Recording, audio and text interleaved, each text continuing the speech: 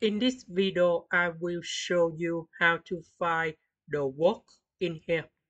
So we know that the work that is about the force multiplied by the distance, or we can say about displacements.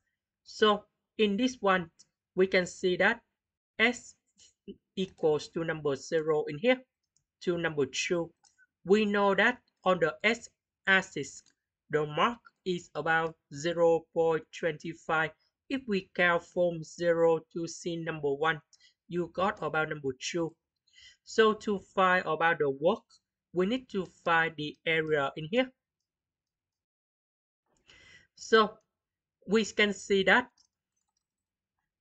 the area of the triangle, that is about 1 over 2 multiplied by the height and the base. The base that is about AC and the height that is about this one. So AC we have number 2 and the height we can see that at B we have number 6.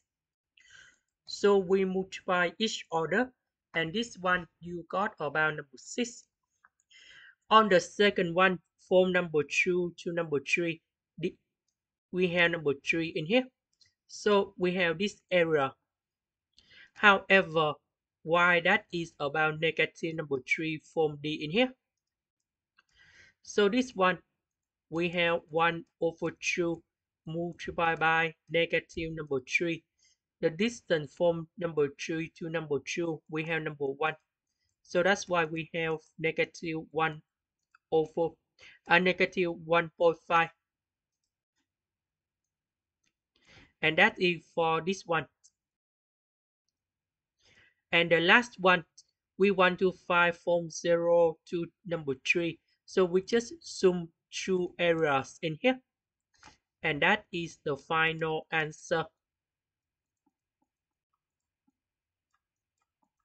This is the end. Thank you for watching.